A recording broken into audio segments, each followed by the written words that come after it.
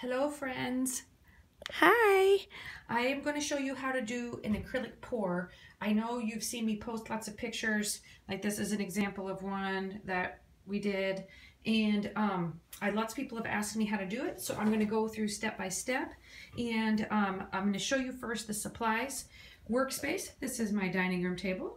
Lovely. I'm sure this is what everybody's looked like, isn't it? You don't actually eat at it.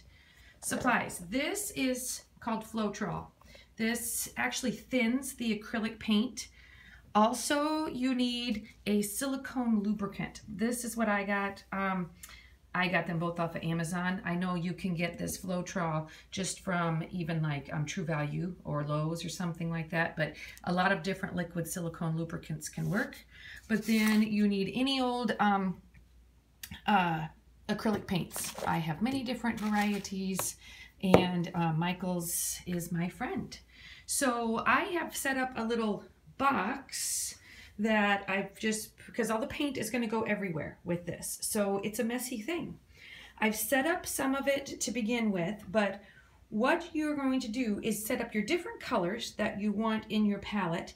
Right now I'm going to use, I have a silver, a black, a white, a pink, and I'm gonna do my last color just to show you how I set it up. I'm gonna do a brighter pink in here, and all I'm doing, I'm putting in about that much, and then you're going to thin it with your Floetrol. I'm just putting in about that much of the Floetrol. No rocket science here. And all the Floetrol does is it thins it. It's just gonna make it run on the paper a little bit more. Now some paints are thicker. Like when you get some of these big tubes like this, it's really thick, and you can even add a little bit of water to it if you need to. So if that's the case, then you just put, like this gray, the silver that I used was really thick, so I added some water to it. Now once you've got each of your colors thinned, you're going to add about 4 or 5 drops, squirt of silicone to each of your colors. And I'm going to leave my black without, you want to leave one main color without it. Either a black or a white is a good base color to leave without it. And you don't want to stir it too much, just a little bit. Where'd my pink stirrer go? And then, so leave one color without the silicone. And stir a little bit. Now you're going to make your pour. And this is kind of fun. You're going to have one bigger cup. So this is my main cup. I'm going to pour a little bit of my black just in the bottom, like this. And then I'm going to put this over here so you can see it. And then you're going to start just layering some colors. You're just going to go maybe like this. Like this.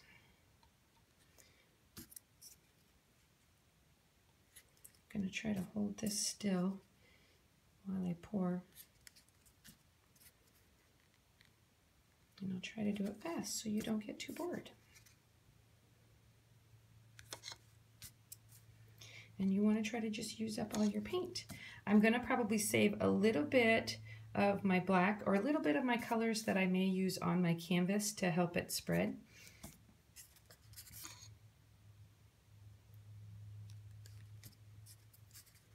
I had a lot of people asking me how to do this, so I thought I'd do just a little video. I think I'm going to post a second video of a different way to do it too, a different way you can do a swipe. That's pretty cool too.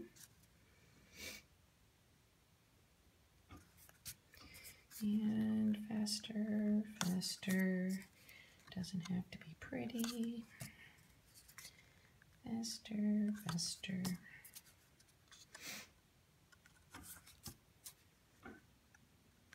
All right, just for sake of time, we're going to leave it at that. Actually, for some reason, I just can't seem to stop. And all right, now what we're going to do is we're going to come over to our canvas. This is our blank canvas. Now you have your cup like this, and it's going to be messy. It's going to go everywhere. So as you can see, my box is just out on a couple sticks just draped over top. Your pour goes like this, goes over top. It's okay that some coming out the side, that's all right. Now, when I say, I'm actually going to use a little bit of my white over here. You can use any of your colors, because all that does is it just, your other colors are just going to blend into it as it runs out. I might use a little, and see, look what it's already doing. That's what it's already doing, and it's super cool. So I'm just doing a little bit of this. And paper towels. I gotta make ways so I don't knock everything over. All right, so as we kind of tap it a little bit, I'm going to lift it. And this is what it does.